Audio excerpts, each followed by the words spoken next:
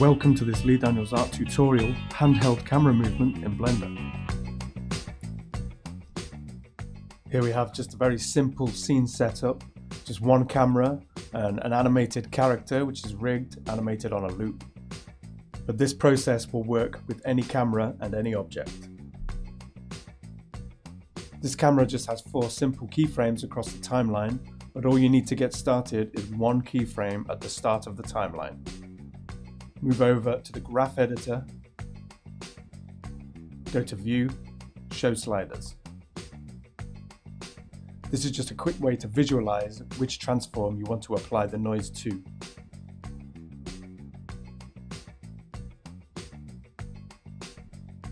I want this camera to bob up and down in an organic way as if underwater. So I'm going to click on the Y rotation. Select the arrow on the far right of the timeline or press N. Here you will see options for F-curve, modifiers and the view. Go to modifier, add modifier, noise. And straight away you'll see the graph for our Y rotation has a large amount of noise added to it. First of all, increase the scale, then holding down the Shift key, reduce the strength. The Shift key just reduces the movement and allows you to make finer adjustments. If you turn the modifier on and off, you'll be able to see the effect it has on your curve. Press play to see the results.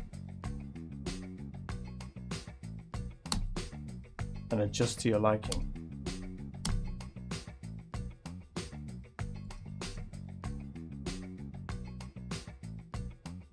Once you're happy with the adjustment, you can move on to the next transform. Here I'm going to select the Z rotation, add modifier, same again, noise.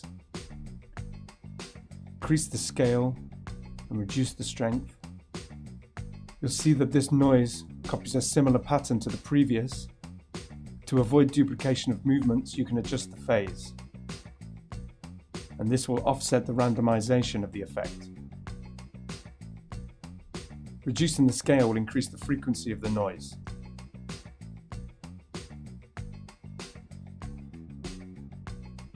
You can see in the preview here the organic movement that's been added. Please hit like and subscribe if you found this tutorial useful, and let me know in the comments what techniques you'd like to see in future tutorials. Thanks for watching.